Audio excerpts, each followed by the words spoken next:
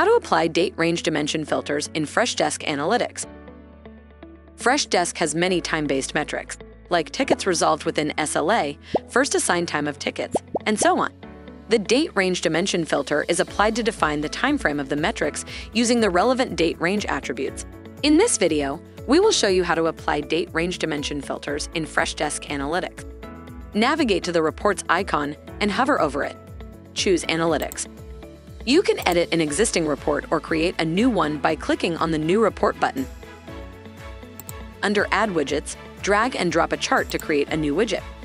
Inside the widget, navigate to the Metrics header and click on the Metrics icon to add metrics. Here, you can search and select a metric from the subsequent drop-down.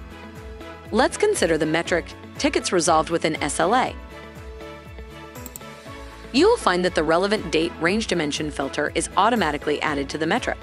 Here, Resolved Date is the date range attribute of the date range dimension. Click Apply. Here, you can see the total tickets resolved in the last 90 days that met the SLA. Now, click on the funnel-shaped icon called Filter. Under Report Filters, you will find a default date range present. Edit it to your preference. Here, we have added the date range as this year. Now, the date range dimension will look for all the tickets resolved within SLA with resolved date in this year.